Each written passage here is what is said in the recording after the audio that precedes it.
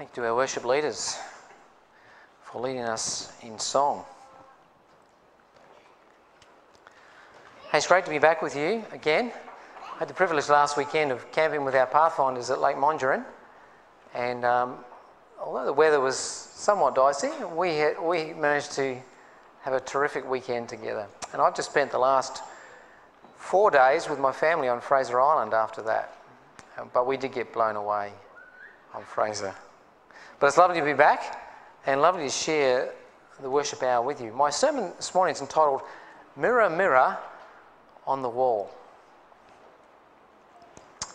This is a gentleman by the name of Scott Neeson. He's an Australian, lives in Cambodia, but prior to his life in Cambodia, he was a very high-paid executive in the film and movie industry in Hollywood. His job was to promote blockbuster movies internationally. He was on a six-figure income. He drove the latest sports car, and he lived in a flash home in Beverly Hills. But he wanted to take some time out, and so he went for a holiday to an exotic place. He thought, where's an exotic place I can go? Cambodia. Cambodia, of course, has many ancient ruins of temples and lots of pretty sights to see. And while he was in Cambodia, he happened to, perhaps providentially, stumble across the city dump. And it was while at the city dump that he saw or encountered for his first time in his life abject poverty. He saw people literally scavenging off the refuse of society. It was while he was standing there that his mobile phone rang. He obviously had an international SIM card in it. And when he answered the phone, it was the agent of a very well-known Hollywood actor on the line complaining about the food service on the private Learjet that his client had experienced. And in the background, he could hear the actor saying speaking to her agent, "My life wasn't meant to be this hard." And for Scott, that was an epiphany moment. He thought, this is ridiculous. Here I am serving these people who are so affluent. And he said, there are people like this in the world who have nothing. And he decided there and then that he was going to quit his job as a film executive and do whatever he could to help the poor people in Cambodia. Well, if I could just get the next slide. One of the things that really struck him the most was the children. To see little children each eking out an existence on the rubbish dump, scavenging for whatever they could find and probably earning no more than $1 a month from what they could find. And he thought something has got to be done to help these kids. So he went back home. He sold his house, he sold his car, he had a garage sale, sold all the possessions in his house, and he went back and he set up a school for these kids. Now he knew that the only way to overcome poverty was to educate these people, to get themselves out of poverty. Yes, he immediately made sure that they had food for themselves. He started up some cottage industries where he employed people to prepare food for these kids. And so he's trying to create these sort of little cottage industries that would eventually benefit each other. And the immediate concern, of course, is to provide nutritious food for people, but you need to educate people to do that for themselves. It's the old saying, teach a man to fish and he'll be fed for life. But he knew that education was the greatest way to achieve that, and so he set up these schools. And he would go back to America, to his old movie industry buddies, and he would tell them what he was doing, because they were just fascinated that this guy would walk away from his lifestyle of the rich and famous and throw himself into helping the poorest of the poor in the world. And he would host special dinners for his friends, and he would ask them to contribute financially. By this time, he had exhausted most of his own resources, and he was now dependent on other people providing to help these kids. Well, the wonderful thing is that some of the children that he first rescued off the dump, literally, and has educated, are now working for him in other cottage industries that are creating like a mini economy to keep these people out of sheer poverty. And I couldn't help but thinking when I heard of Scott's story, it was on Australian Story a few years ago, I couldn't help but thinking when I saw it, that here is a man who came to the realisation that life does not consist in the abundance of our possessions, which is a statement that Jesus made. A man's life does not consist in the abundance of his possessions. And we've been doing a series called Encounters with Jesus. And this morning I want to look at the story of the rich young man and his encounter with Jesus. And by this time in Jesus' ministry, his ministry was impacting the society around him. People were starting to sit up and take notice of what this itinerant Galilean rabbi was saying and doing. And it was impacting their local society there in Judea. You see, Jesus had shared with people the values of his kingdom. And Scripture tells us time and time again that when Jesus had finished speaking to the crowds, people were amazed at his words. What was so amazing about what Jesus was sharing? Perhaps it was the values that he was sharing with them were so different to the values of this world. For example, he talked about happiness. Happiness being found in those kingdom values. And we refer to it now as the Beatitudes recorded in Matthew chapter 5. Blessed are they, or happy are they who are poor. Happy are they who are poor in spirit. Happy are they who mourn. Happy are they who are persecuted. Happy are they who thirst for righteousness. Jesus also said that where your heart is, that's where your treasure will be. Whatever it is you throw yourself into, heart and soul, that will reveal the treasure of your life, the things that you value in life, the importance that you place on things in life. He had the cure for worry. He said, seek first the kingdom of God and his righteousness, and all the things that you worry about will be added to you, because God will take care of your needs. He offered rest for those who are weary. Come to me, all you who labour and are heavy laden, and I will give you rest.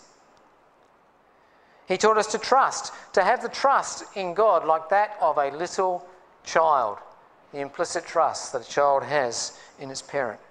Jesus said that eternal life is found only in him, and that all Scripture met its fulfillment in his life, death, and resurrection. And of course, we can't go past the I am statements that Jesus made throughout his ministry. I am the light of the world. I am the bread of life. I am the water of life. And indeed, anyone who took the time to stop and listen to him was never the same again. When the temple guards were sent to arrest him, they came back empty-handed, and those that had just sent them on their errands said, "Where is he? Didn't you bring him in?" And they answered, "No one ever spoke like this man. No one ever spoke like he has." I haven't even mentioned the various miracles and healings that Jesus did in his ministry that also attracted people's attention. And eventually, right at the end, the authorities of the day said, if we let him carry on like this, everyone will believe in him and we will lose our nation to the Romans. Yes, Jesus was having an impact on the people of his day. So much so that the rich young man had heard about Jesus, had heard about his kingdom values, and he sought him out one day because he wanted to know. He knew deep down inside there was something missing in his life.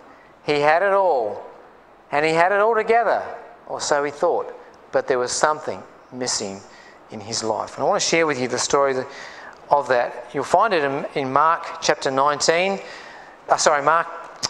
Mark chapter 10 and Matthew chapter 19. I'll be referring to both passages this morning.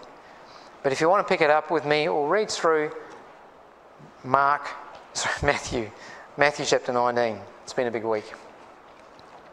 Matthew 19 and verse 16.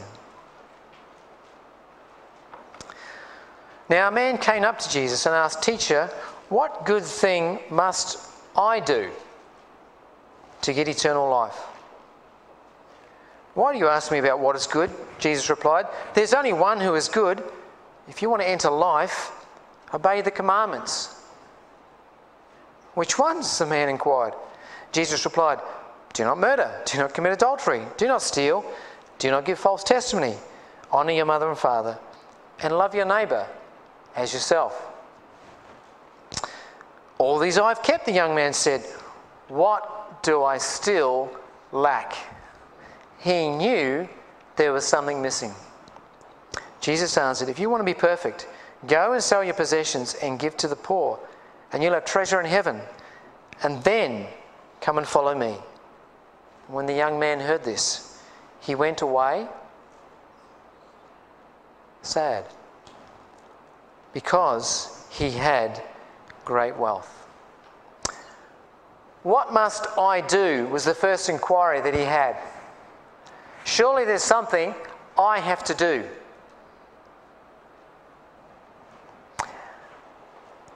What have I got to do to be a part of this movement that you have started? What have I got to do to embrace the values of your kingdom that you're sharing with people? In other words, how can I be a part of that? Like Nicodemus before him, he asked the kingdom question. Nicodemus may have come from at a different time of day, and he may have come with a different motive to see Jesus. But the bottom line was, they both asked the same question: what have I got to do to be a part of your kingdom? Because the kingdom that you are espousing is very different to the world that we live in.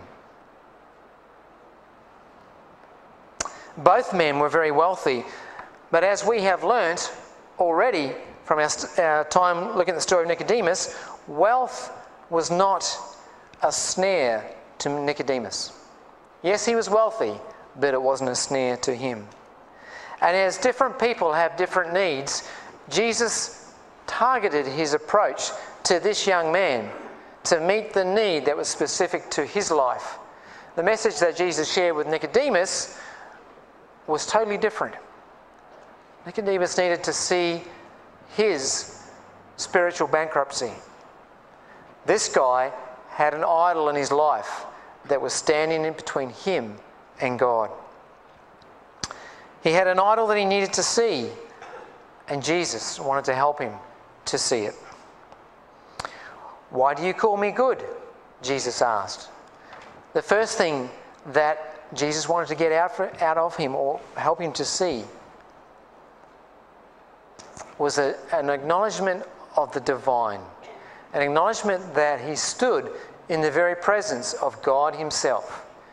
Because in the next couple of challenging statements Jesus would make, this young man needed to know that he was speaking with God himself. Obey the commandments was the encouraging thing that Jesus said. And would we not be surprised to hear Jesus say that? Obey the commandments? Surely there's more to eternal life than our sheer obedience. How did Moses describe the commandments that he shared with the children of Israel? He said, "These words that I give to you today are not idle words, but they are your life." The words of God are the very words of life. When Jesus says obey the commandments, he wanted to help this young man see, even though he thought he was pretty good, he wanted to help him see that there was something that was standing in the way of him following God with all his heart and all his soul. And so which ones, he asked. he had spent a life of obedience to the law, or so he thought. What could I possibly have missed? Jesus is beginning to hone in on the idol of his life. What could I possibly have missed? And so Jesus describes what we refer to as the second table of the law, that which pertains to our relationship with our fellow man. And Jesus tacks onto that the reference to love your neighbour as yourself, which comes from the book of Leviticus. And when Jesus was asked what was the summation of the law, he sent the question back to the person who asked him that and said, how do you read it? He said, to love God with all your heart and your fellow man as yourself. And Jesus said, you've answered correctly. If you want to sum up the law, that's what the two tables of the law mean. But in this copy, if you like, or this retelling of the second table of the law, Jesus leaves out one obvious omission. And it's like the elephant in the room. Do you know which one he's missed out? Covetousness. You shall not covet. And here, now, Jesus had put his finger on the heart of this man's problem. Yeah, sure, the first table of the law that was not mentioned was to love the Lord your God with all your heart and soul. This man was a God-fearing, Sabbath-keeping, tithe-paying, kosher-eating, festival-observing Jew. But he knew that there was something missing in his life. What do I still lack? Was the question, the burden of his heart. What do I still lack? Well, in Mark's rendition of this story, Mark 10 verse 21, tells us, the next verse says, Jesus looked at him and loved him. Jesus made eye-to-eye contact with this guy. He didn't have to say anything, but that look alone conveyed the love that God had for this young man. Jesus looked at him and loved him. And now Jesus was ready to give him the bitter pill that this guy needed to swallow.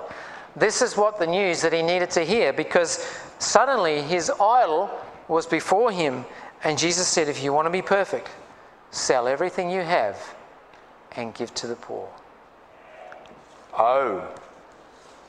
Sure, Lord, I want to be a part of your kingdom. I want to do whatever you say. I want to follow you wherever you go, but I don't want to give up the comfort and the security that I have around me. His idol was in his own ability to look after himself. He didn't need God. He didn't realise it. But by his own lifestyle, by his own sheer wealth, he didn't need God. He had enough money to throw at every problem that would come his way.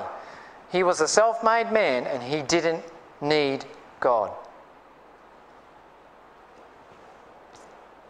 So now we've arrived at the heart of his problem. Wealth was his idol.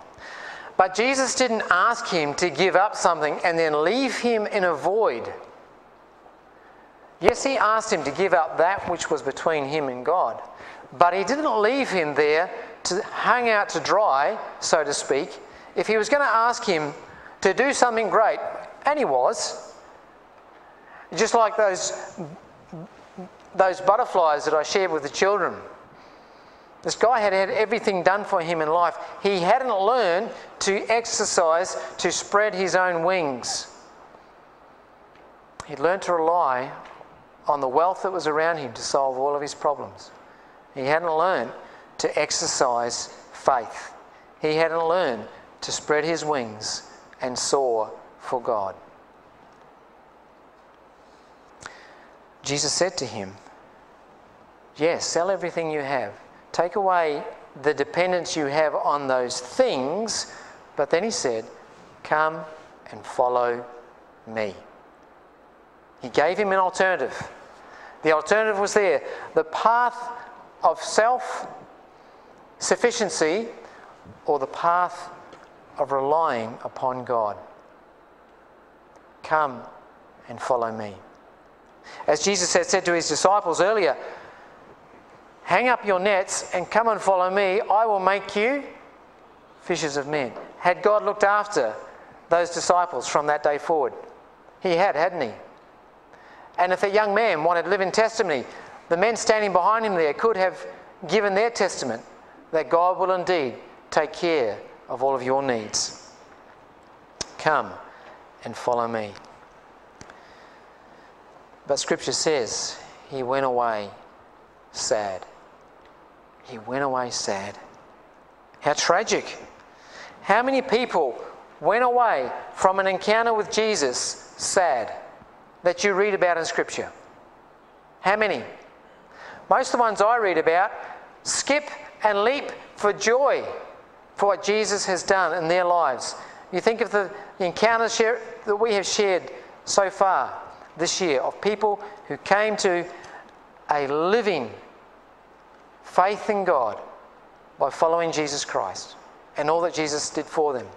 Every one of them went away joyful and happy. But this man went away sad. So, what can we learn from someone else's experience? What can we learn from this story? What's our take-home package that we can apply to our own lives from this encounter with Jesus today? Do you find yourself coming to Christ and saying, but what must I do? What must I do? Surely this gospel thing, it sounds too good to be true. And guess what? It is. The gospel is too good to be true. So it sounds too good to be true. But it is. The good news is you can do nothing to save yourself. And if you don't leave here this morning knowing that, then what I've said will be in vain. The gospel is about God doing something for you that you cannot do for yourself. Perhaps this morning you're sitting here as a God-fearing, Sabbath-keeping, tithe-paying, kosher-eating Adventist Christian, but you know there's something missing in your life. What do I still lack? What does my experience, my walk with God, still lack? Is there an idol today in your life that is preventing you from a closer walk with God? Is there something that you depend upon more in your life than your relationship with God? Is there something that absorbs more time in your life, more of your time, more of your attention than your relationship with God? And is that thing something that you depend upon for your existence, for your sense of identity? Then I want to suggest to you that indeed you have an idol in your life. Do you sense an absence of the Holy Spirit in your life? What do I still lack? Do you sense an absence of the Holy Spirit teaching you, guiding you, leading you through life? The experiences of day by day, do you open yourself up to the leading of the Holy Spirit? Do you hear His voice? Do you listen for His voice? Do you look for the opportunities to experience what the Holy Spirit is doing in your life? What do you still lack today? Is Jesus asking you to make some radical changes in your life today? Is Jesus asking you to walk away from something and yet follow Him, knowing that He will indeed look after you? Are you at risk today from turning away from this encounter with Jesus feeling sad? Given all that Jesus has offered us in eternal life, given all the values of His kingdom that are there before us, that are so different to the value system of this world, Are you at risk of walking away today because that kingdom isn't the one that you're looking for? Are you at risk of walking away from Jesus today sad? I want to share with you a little passage of scripture this morning from the book of James, James chapter 1. So when Jesus said to this rich young man, obey the commandments, what was he really doing? What was Jesus doing to him when he said, the young man said, which ones? Which ones am I missing? And Jesus listed them off for him. What was he really doing? He was holding up before him, I want to suggest to you, he was holding up before him an area of his life that was incomplete. Remember that the words of God are your very life. James chapter 1, verse 22. James says these words, 22 to 25. Do not merely listen to the word and so deceive yourselves. What was it? Don't just hear. Do what it says. Anyone who listens to the word but does not do what it says is like a man who looks at his face in the mirror and after looking at himself goes away and immediately forgets what he looks like. What do you do when you look in the mirror? Who do you see when you look in that mirror? Some of you might see more or less than you want to see. What is the purpose of a mirror? Come on, ladies, you spent some time in front of this thing this morning. What does this mirror tell you? It reflects what you look like when you get out of bed, yes. And what do you aim to do with what the mirror tells you? Tidy it up. Sorry, Dale. The mirror points out all of my imperfections. That pimple I had on my nose this morning, that hair that the razor missed. The mirror tells me my faults, doesn't it? James goes on to say, the man who looks intently into the perfect law that gives what?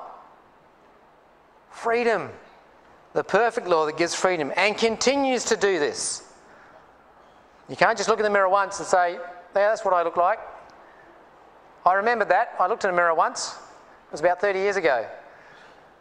You look in the mirror every day just to check on yourself. Am I still there? Not forgetting what he has heard, but doing it, he will be blessed in what he does.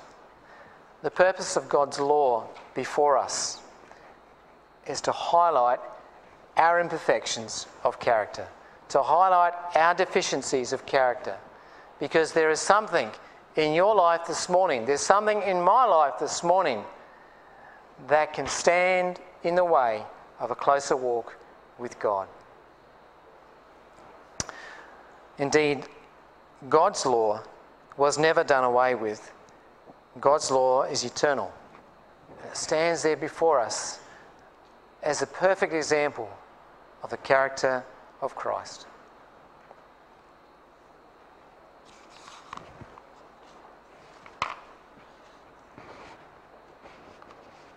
What is it that's standing in your way this morning?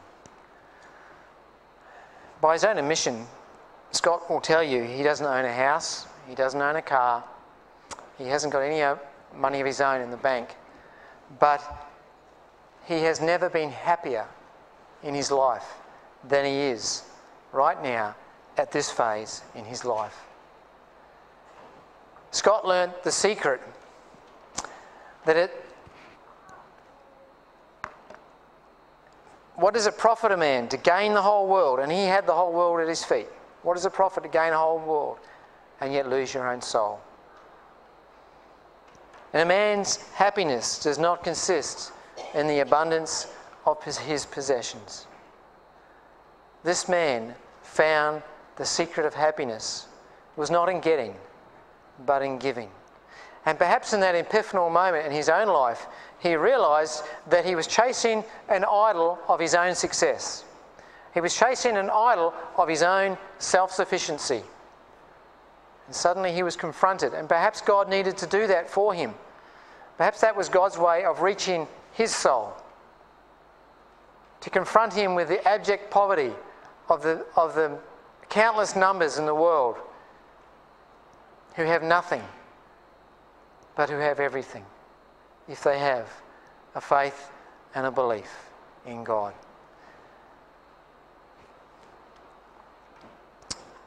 My hope for you today, as you encounter Jesus through this story, through someone else's experience, that you will indeed encounter life and happiness as God intended it to be. Don't walk away from this encounter sad, because Jesus is holding out to you the very life that he wants you to experience in his kingdom. What will it gain a man, profit a man, if he gains the whole world and yet loses his own soul? May God bless you as you think about this encounter with Jesus.